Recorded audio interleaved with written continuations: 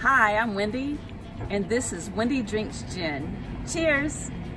Hi, welcome to Gin with Wendy. Today, I'm trying a different gin.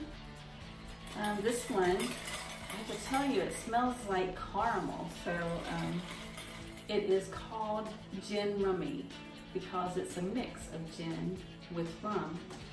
I don't like rum, but we'll see.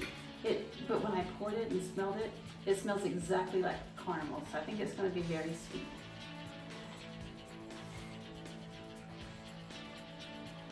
Actually, it's not as sweet as I thought it was going to be. I don't even think it's sweet at all, but it has the caramel taste without being sweet, which is very different. So it's garnished with orange and served with ginger ale. So let's add a little ginger ale. That's so weird. I've never had caramel that wasn't sweet, but that's exactly what it tastes like.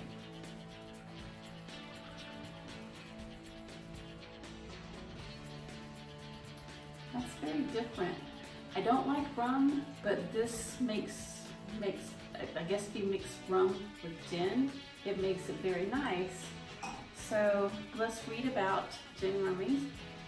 It's Mad Hatter's Gin Rummy. It's a local gin from Dancing Cows Distillery in Leamington. Leamington is just really maybe 10-minute train ride from here.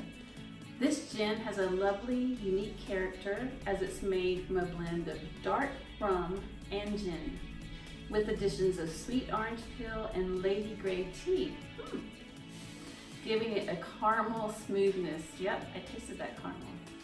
So, I don't know. I don't know if this is something that, you can find all over the place,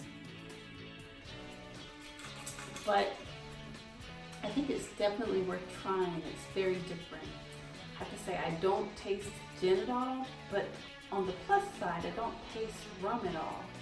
It just is very different. So because of the uniqueness, I would say you definitely should try it. I like it enough. I'm not sure I would order it again, but because it is very unique and it is smooth, and it has a nice smell and that caramel taste, it makes it a very easy drink. And if you like caramel or maple, I think either one of those, you're going to love this drink. So I think you should try it if you can find it, and let me know what you think. This is Wendy, and I'm drinking gin. Cheers.